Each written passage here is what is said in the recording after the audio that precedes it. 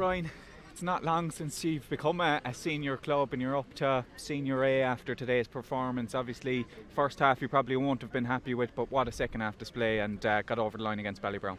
Yeah, we're delighted, obviously. In the conditions that were there today, it was always going to be a battle. I thought we definitely left a few scores after us in the first half there, but the lads settled down and we came into it after 10 minutes. Ballybrown they were gone 4 points up after 10 minutes. So once we settled, we started to hurl a little bit, and we got the goal at the right time. It just settled us, I thought, and we were able to get a couple of scores after that. But huge battle in the second half, and once we went ahead, in fairness, Ballybrown never stopped coming at us, which we knew they wouldn't. And it was seat of the pants stuff there at times, but look, we're delighted to come out with the result. You were finding it hard in the first half to actually put scores together in sequence. You'd get a score, Ballybrown would come and get the next score, but in the second half that was rectified. Is that something you spoke about? Yeah, we against Moan Lean last in a 10-minute period after half time, they were able to get 5 scores in a row, and we just spoke about if that did happen again, how were we going to break that sequence, and it's just about keeping that scoreboard ticking over and keep trying to create those chances. And I think when the lads did that, we got a couple of frees, and in fairness to 𝘕𝘰𝘦𝘭𝘴, he nailed every one of them, which was brilliant, and that kept us in the game. Second half, we got the goal at the right time as well, because we were coming, we just couldn't we couldn't level with Ballybrown, but once we got the goal, then we were able to push on. But it was fierce tight there for a finish, but the lads worked really hard and dug it out, which is great. Talk about promotion first of all. We'll talk about the quarter final in a moment, but to move up to Group 1.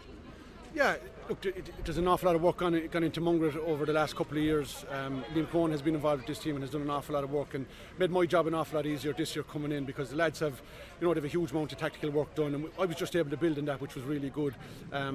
Obviously, when we spoke early on there, what was a realistic target for us, we probably would have said maybe a quarter final. Obviously some very tough games to go through before we got to that, but the fact that we're after getting promoted is huge, and it's huge for the club, because when they came up from Premier Intermediate a couple of years ago and consolidated last year at senior, and we're able to push on again this year, which is a great sign of maturity from the lads. And they're learning all the time. They're young, but they're young lads, as I said to Minder, but there's a lot of good young men in there as well, and they're building confidence all the time, and they're maturing, and they're improving their hurling.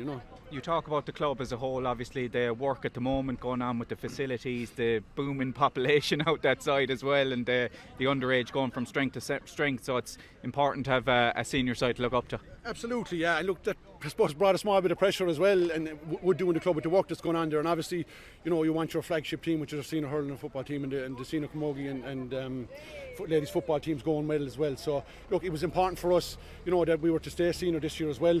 But I think where we've, after moving to now, is huge with the work that's going on there, and there's huge work that's going on, and it's unseen by a lot of people. But the fact that we're able to play Senior A next year and look forward to quarter final next week is huge, and it just complements the work that's been done in the club.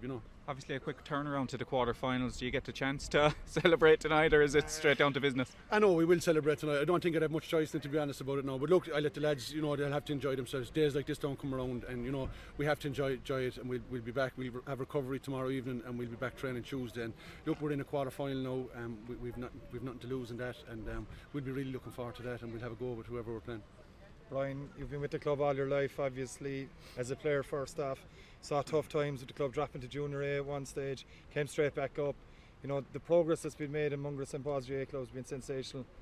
Yeah, I finished playing in 2016 when we won the intermediate, and we've been up and down a lot of tough years, a lot of tough games over the years against Ballybrown as well. But the lads have made huge progress and have put in a lot of work. You have a lot of young players coming through, and the population is big there, and the pick is fairly big. But you need people around to put those players together and get them playing good hurling, and the organisation that goes behind all that to be able to allow me to get the lads to perform and put in a performance like they did today is massive. So look, the club is going in the right direction, definitely, both on and off the pitch.